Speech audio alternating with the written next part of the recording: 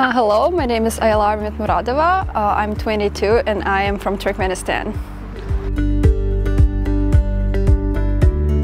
Very happy. It's very different from what I did. It's my first time when I could meet monk, when I could ask him questions. It's my first time when in 4 days I've been meditating almost the whole day. I don't have any social media with me, so it's completely new experience for me, and it's very positive experience.